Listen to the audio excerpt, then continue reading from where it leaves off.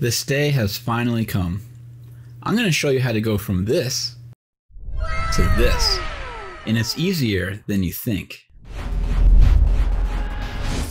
Okay, I must admit that when I started the channel back in 2010, my methods to produce a video needed a lot of work. From bad video quality to tedious frame-by-frame editing, I have pretty much been through it all. But I have learned a lot over the last decade, so naturally, my editing workflow has also evolved. I kept experimenting with new techniques and continued expanding the overall vision of what an Atlas video could show. And the response has been humbling. These videos seem to really resonate with people around the world. So for that, thank you.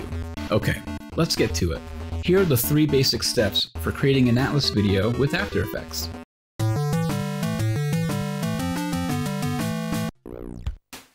For this demonstration, we will be showcasing the first level of the classic Nintendo game, Super Mario Bros. 3. Its graphical simplicity and large maps lends well to the Atlas video's format. And where can we find some maps of our favorite games? Of course, it would have to be VGMaps.com.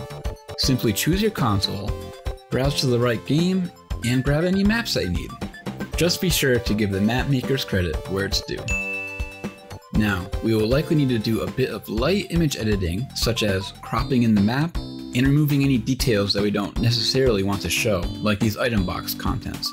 This next part is optional, but also consider extending the height of the map to at least 540 pixels, which would allow us to completely fill a 16:9 aspect ratio video.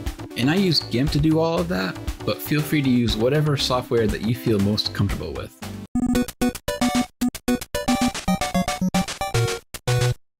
Alright, so this next step is actually a 2-parter, but thankfully we can accomplish both at the same time.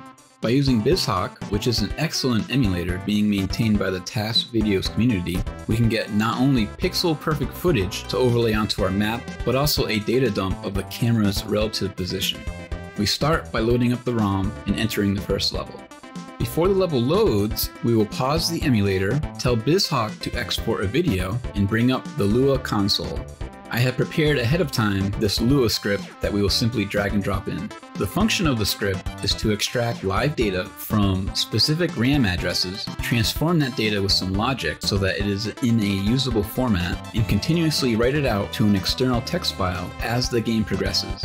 If you're wondering what kind of wizardry went into developing that code, don't, because that's it. Now here's the fun part. Unpause the emulator and prepare to show off those gaming skills.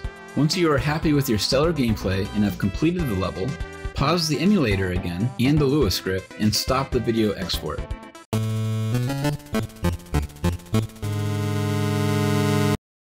Okay, we now have everything necessary to create an Atlas video. So let's put it all together. Start by creating a new project in After Effects and dropping in the map, gameplay, and camera data. Drag the gameplay into a new composition, bring up the comp settings, and update the resolution to 960 by 540.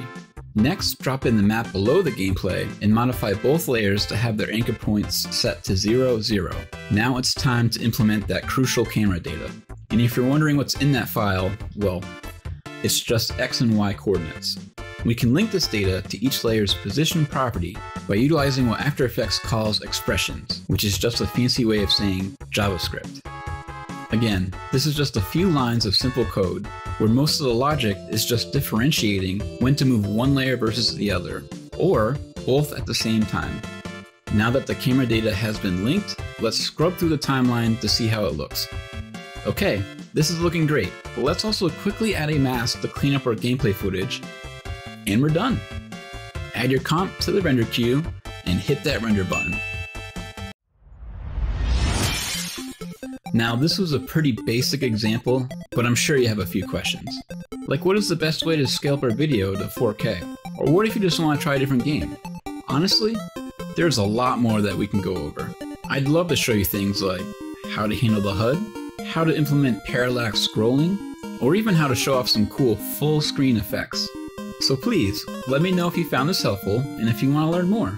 Simply put, your encouragement will help determine if I keep this tutorial series going.